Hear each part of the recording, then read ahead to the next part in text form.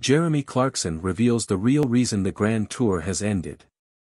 The trio embarked on one last adventure in the final episode of the Grand Tour. Jeremy Clarkson, Richard Hammond, and James May bid an emotional goodbye to viewers during the final episode of the Grand Tour on Amazon Prime.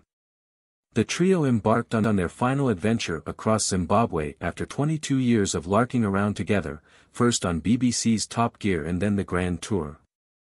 Fans have been left gutted that the three will no longer be seen together on our screens and wondering why the show couldn't have gone on.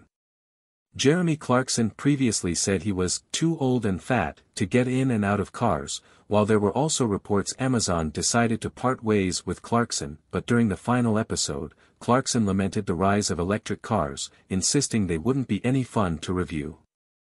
He suggested this was a key reason the show couldn't go on, the Express reports. Jay Blades looks unrecognizable from usual self as he's spotted leaving court. The outspoken host said he won't review electric cars because they are S***T. The trio got misty-eyed as they looked back on over 2 decades of working together and rising from a simple car review show to global stars traveling the world. Clarkson has said he decided to end the Grand Tour, rather than Amazon pulling the plug, stating they had simply run out of things to do. Speaking at a screening of the final Grand Tour, Clarkson, 64, admitted the trio were more aware now that their work on TV together was over. He said, "It gets you tonight, it is the end. It didn't at the end of filming. We said 3 years ago we would do one more then end it. We had driven cars higher and faster than anyone else, so we did wonder what else we could do with a car. We had run out of places to go, we had run out of things to do.